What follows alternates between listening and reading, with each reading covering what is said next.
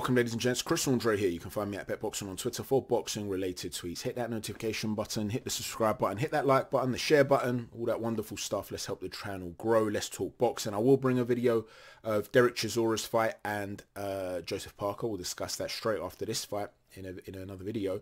But for this particular fight, I want to talk about Sonny Edwards. I did promise that I would bring a video for that fight, pre-fight. Unfortunately, I had a bit of a mishap yesterday. If I could reach over there, I'd show you I'm holding a crutch today, unfortunately. Shouldn't last too long. I'm hoping I'll be back on my feet in no time. But yeah, I wasn't able to for that reason, basically, yesterday. A bit of a mishap. But I did watch the fight. I recorded it. I watched the fight. Listen, long-time subscribers to the Twitter page will know that I'm a big fan of Sonny Edwards. I think he's a brilliant boxer. I think he's a brilliant analyst when he's been on BT Sport for the first time recently. I thought he did a tremendous job. And I had personally very little doubt that he'd come away with the win. And he did. I felt he won the fight 8 rounds to 4 or 9 rounds to 3. The scorecards were all over the place. I think one judge had him winning by just a couple of rounds. Another judge had him winning by 7, I think. And another one had him winning all the rounds. He definitely won by more than just a couple of rounds. Definitely. The judge that had him winning all the rounds, that's way too wide, I believe. But apart from one round, which I thought Mthalane, and I'm sorry if I'm butchering the name, I thought Mthalane won clearly. I think it was the 9th or the 10th. The others that he won were close rounds. They were swing rounds. It's not the worst scorecard in the world. I thought it was 8-4, 9-3, that sort of fight. But he built up a lead. So even the 8-4, it's an easier win than it appears on paper, because really Edwards had to be stopped. There came a point where you just knew that unless he gets knocked out, he's winning this fight. And he never looked in trouble. So it was quite a comfortable win in that regard. We'll talk about some of the stuff he did. First and foremost, I've got to give a shout out to his trainer. I believe his name's Grant Smith, who did an absolutely terrific job with the corner work. You know, early in the fight, you know, there's this I can't remember exactly which one it is right now, but in fact, I had to remind myself of what it was called. This little story I'm going to tell you. There's a fish called the South American leaf fish, which mimics a dead leaf or a dead tree leaf. And other fish go to it and start to nibble at it, thinking they can eat this leaf. And then it pounces and catches its prey. It plays dead to lure you in.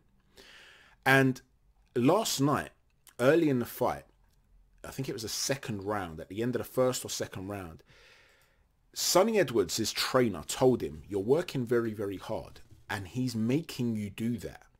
Mthalane's offering you opportunities to hit him, not opportunities to get too hurt, but he's offering you opportunities to hit him in the hope that you tire yourself out. And I thought that was great corner work. It was spot on, because early in the fight, Edwards was moving. We know he's a brilliant mover. He was moving and he was letting his hands go a lot. And you're sitting there and you're thinking, you're overworking here. Are you going to be able to maintain this for 12 rounds? Move more with your legs. Let your hands go a little bit less. You don't have to beat this guy up. You know you're not going to stop him. He's a very durable guy. Just, you know, do what's necessary. I know he's at 2. I know Mthalane, 2 of his 3 defeats were by knockout. But you know, Edwards isn't a puncher. That's not who he is. Don't fall into that category. Win the fight on points. Outscore him. Outbox him. Don't hold your feet too much. Use your legs and move around the ring. Even if he's offering you openings, if he offers you 5 openings, land 2 shots and get out. You know, stay out of the center line. You know, just his advice throughout, talking about the spacing and the gaps and the distance control. Everything he said, was at the right point at the right time.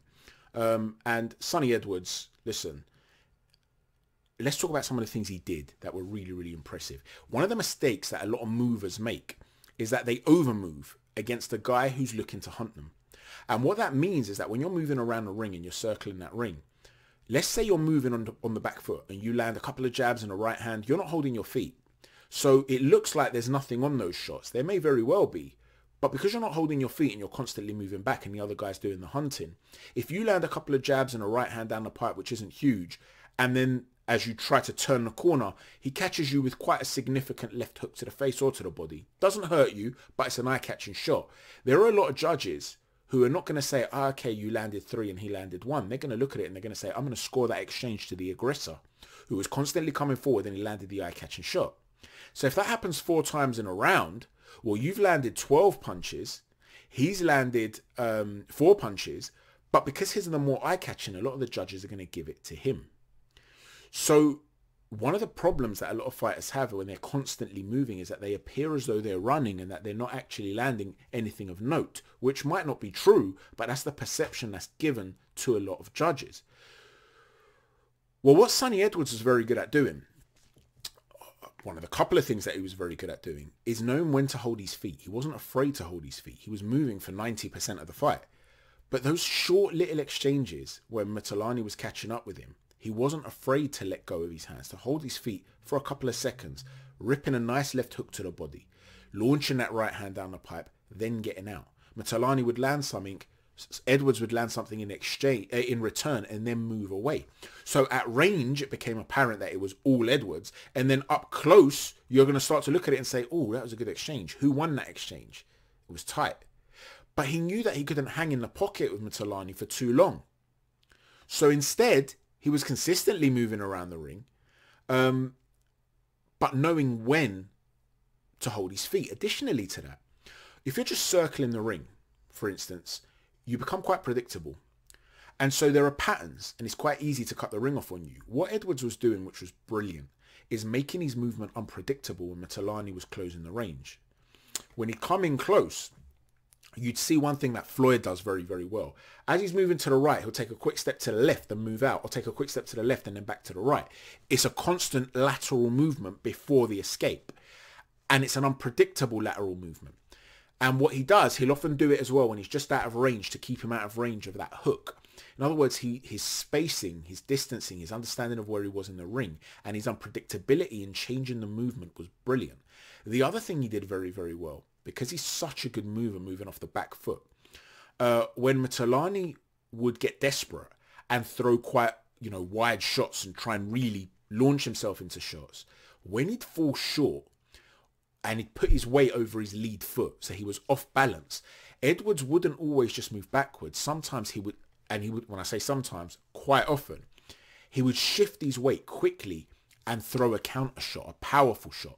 So as he's moving away and he's fencing and catching him with the jabs and right hands, when Mthalane would then close the range a little bit more, but still fall short because he's getting desperate, Edwards would take a step back as he's exiting, as he's rotating and moving away, and then come back in with a counter. And that would be an eye-catching shot. And because he's holding his feet, it would be a significant shot. It really was a masterclass in movement and boxing to hit and not get hit. I've had this conversation with people before on this channel. Fencing is often undermined. To me, it's a beautiful skill to have. Fencing is an Olympic sport for a reason. It requires distance control, balance, coordination. It requires fantastic understanding of spacing. You're essentially hitting and not getting hit, and we're talking about inches. Okay, and this is what, if it was easy, everybody would do it. It requires balance and movement and an understanding of your opponent's positional sense, as well as agility. It's about problem solving and chess playing at a high level very, very quickly. And Edwards was able to do that. And when he was willing to hold his feet, he showed an ability to fight on the inside too. And yes, in the pocket, that's not his speciality, but it shows that he was comfortable saying, okay, I'm going to roll with shots when you're going to throw big shots. Yeah, even if you catch me with a couple, I'm going to come straight back at you with some, peppering hard enough shots. He did brilliantly well, and he's the IBF flyweight champion now, and it's deserving. It was a superb performance. Obviously, Julio Cesar Martinez could be a fight that he's looking for in the future. You've got Nakatani in there as well, so it's a division where he's got options. There's Dalakian, the Ukrainian, Artem Dalakian. There's a whole bunch of guys in there, and listen, he's a very, very talented fighter, and in my opinion, he's bringing a lot of British eyes now into this division. He's Frank Warren's only other world champion apart from Tyson Fury, so I suspect he'll start to be promoted a lot more too. Congratulations to Sonny Edwards and his trainer Grant Smith. Had a brain fart moment there. And let me know what you think of the fight. How far do you think he can go in this division? Can he become dominant in the division? And then if he steps up and goes to Superfly, well, we know that that is a very loaded division. Let me know what you think about Sonny Edwards. He's not a puncher. 4 knockouts out of 16. Do you think that could end up affecting him? You know, just a 25% knockout ratio. Could that affect his success? Or do you think it doesn't really matter at this level? Yeah, chat to you soon. Thanks for watching. Take care. God bless.